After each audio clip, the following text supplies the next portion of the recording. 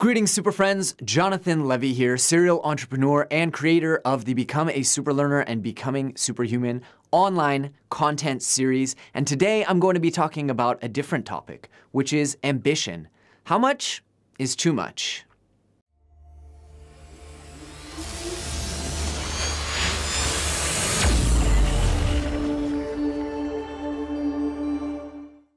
If you're a subscriber of this channel or just searching the topics that we tend to come up on, chances are you are an ambitious person. You want to get the most out of life, whether it be personally or professionally, and you have dreams and aspirations. Am I right?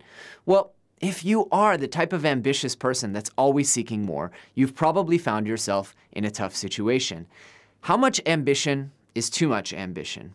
How do you balance this idea between being happy and grateful for what you have on the one hand and constantly striving to seek more?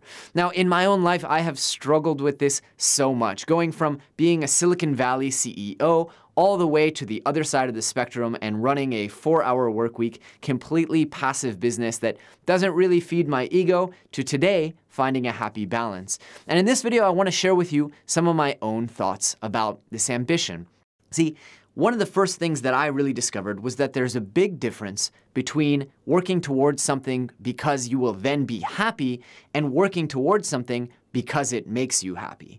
This is something that Steve Jobs talks about in his commencement speech that was shared and went viral, and millions, if not billions, of people saw it. The idea that if you're working towards something and you wake up 3, 4, 5 days a row and think to yourself that you're not happy, there's a pretty good chance that you are in this camp, that you are working towards something and telling yourself, when I just get there, I'll be happy. When I just get the degree, I'll be happy. When I just get a new job, I'll be happy. When I just find the right partner, I'll be happy.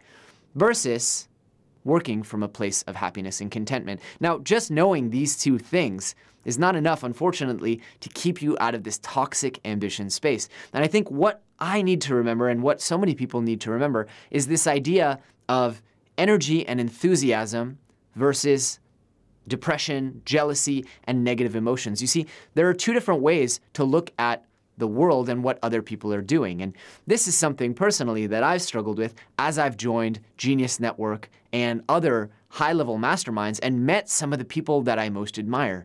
How do you balance between saying, wow, I'm so inspired by what these people are doing and I want to do it as well, versus, wow, these people are doing so much better than I am and what's wrong with me? And I think where the line comes down is, does that ambition inspire, energize, and motivate you, or does it depress and deject you? And this is a balance that I think we all have to play at different points in our lives, but just being cognizant enough and asking yourself, why am I doing the things that I'm doing, is enough to kind of stop those negative, toxic thought patterns in their tracks. I also think you really have to ask yourself about what kind of environment you're in. For example, is the environment that you're in encouraging and motivating you, or depressing and distressing you?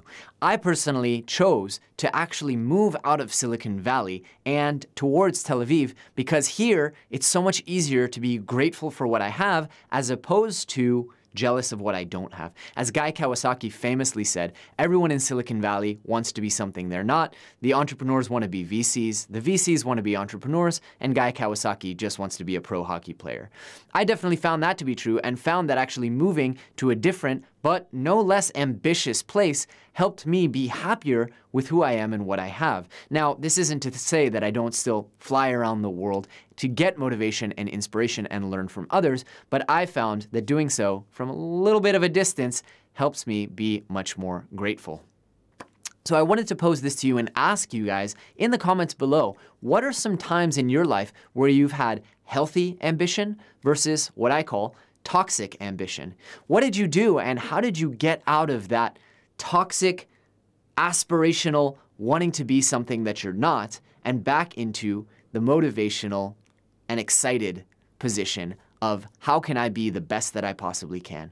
I hope this has been educational and informative. I want to encourage you guys to take a moment to like, comment, and subscribe if you like this video, and let us know in the comments below if you want to hear more videos on my thoughts about how to live a superhuman life.